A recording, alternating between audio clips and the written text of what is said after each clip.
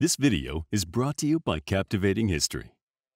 The Persian Empire, also called the Achaemenid Empire, had a glorious reign of strength from 559 BCE until its downfall in 330 BCE. It would experience its collapse because of poor leadership, unrest, and war. During its height, Persia encompassed Western Asia, Northern Africa, and parts of Europe. It reigned as one of the most powerful empires of the ancient world. Persian troops were stationed west to Greece and Libya, with controls stretching east to modern-day Afghanistan, India, and Tajikistan. Despite its vast territorial power, the Persian Empire would inevitably collapse as its resources were stretched thin due to constant war. Alexander the Great and the rise of his Greek and Macedon armies would also take a toll on the Persians, rendering a staggering death blow from which they would not recover. During the reign of Cyrus II and Darius I, the Persian Empire had expanded substantially to become the most powerful empire in Western Asia. The Greco-Persian Wars had further established it as a military force with which to be reckoned. Xerxes the Great followed his father, Darius I, as the Persian king. Xerxes was named Darius I's successor when he was only a boy, surprising many since Xerxes was not the eldest son. Typically, Persian tradition held fast at appointing the eldest son as the heir to any title or wealth. Darius deviated from the tradition because his oldest son was not born into royalty, but a result of his relationship with a commoner before becoming king. As king, Darius I married Cyrus II's daughter, Atossa, and she conceived Xerxes, who then became the first royal son. Although the empire was large and thriving when Xerxes took power, it was far from trouble-free. The country lacked unification. Darius I's failed campaigns into Greece were stalled when he was defeated at the Battle of Marathon. Before he was able to undertake a second invasion, an uprising in Egypt erupted. At the same time, the Bactrians started gaining power and wished to break free of Persian rule. The revolt in Egypt spurred a revolt in Jerusalem.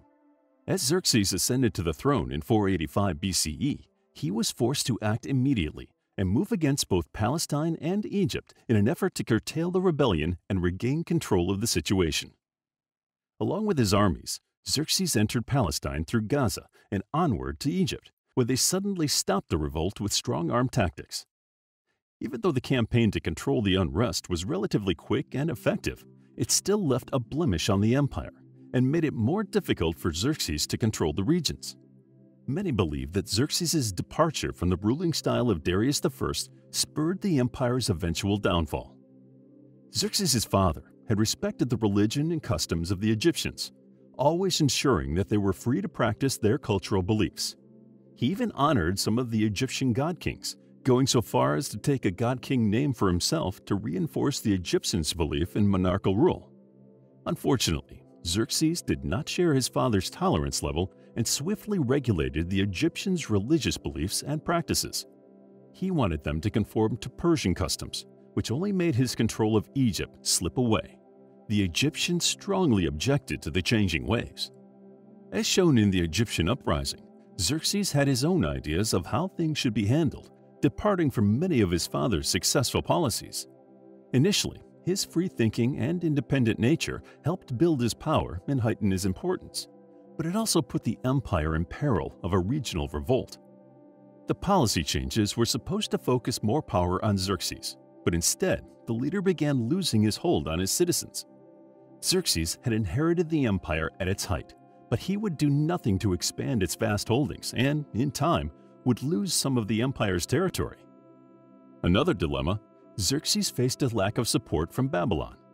He had changed the titles associated with the king, causing unrest and leading many to question whether Xerxes even had a legitimate claim to the throne's power. Before his reign, previous Persian kings had called themselves King of Babylon, King of Lands, when addressing the Babylon people. This was a respectful way to pay tribute to the ancient powers. Still, it was also very well planned and strategic because the emperors of Western Asia and Mesopotamia all strived to keep the Babylonians content.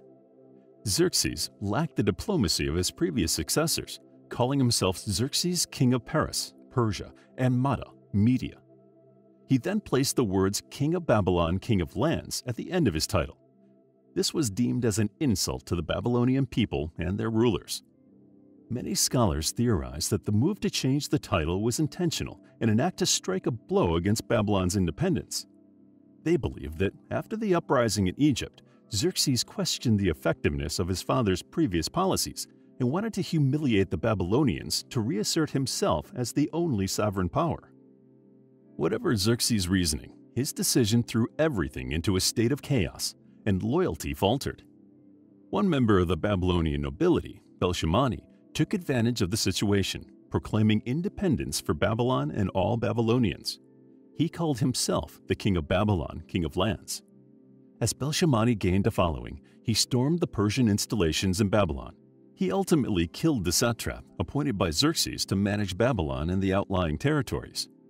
In response, Xerxes dispatched his best general and brother-in-law Megabyzus and his army to Babylon to curtail the uprising and dispense punishment for Babylonians for their attempted insurrection. Megabyzus took only a couple of days to regain control of Babylon. He tore through the city walls, laid waste to the temples, and melted an enormous 18-foot gold statue of the Babylonians' most important god, Bel-Marduk. He also executed all of the priests and everyone associated with the uprising. A policy change was implemented in terms of how satraps would manage going forward, a change that caused great unrest and bred even greater rebellion. Although the Persian army remained strong initially, Xerxes' harsh reaction to the uprising shifted due to another challenge. An invasion of Greece loomed and would present one of Xerxes' most famous setbacks in terms of his failed attempts to invade Greece and Europe. Xerxes pulled his naval fleets from Egypt, Asia Minor, and Phoenicia. He also rallied half of his foot soldiers by deploying 3 of his 6 army corps to invade Greece. Xerxes compiled an impressive array of 180,000 soldiers as he prepared for the invasion. He formed a robust supply line for his armies that reached from the Aegean Sea into Greece. As his army slowly advanced into Greece, the Greeks quickly implemented a defense. Cities such as Sparta, Athens, Delphi, and Eretria formed an alliance.